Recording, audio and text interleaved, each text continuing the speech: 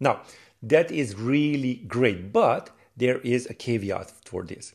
Let's just go and scroll down, and under navigation destination, let's just jump to that definition, and let's take a look at the node that we have right over here. So it says, do not put a navigation destination modifier inside a lazy container like lists or lazy V stacks.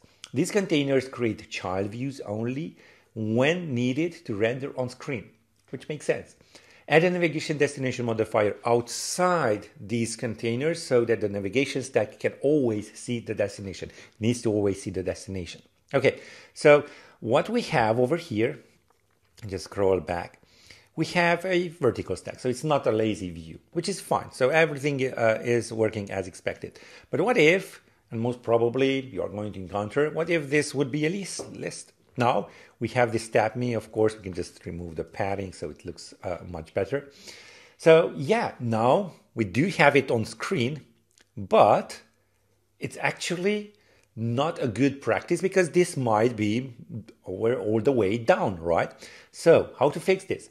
Well, first of all, I'm just going to copy this out so it's not inside our lazy view, in our case, the list. I'm just going to paste it outside, which also works, right?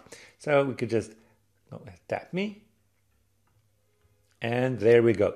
Now, you could just go ahead and create the same structure for the one with the item. You know, sheets are having also not just is presented, you can just go with items, and that's what actually works better with lists. But yeah, now you know the gist of it, and with the is presented, it's quite simple right now, and you can just go ahead and create the one with the item.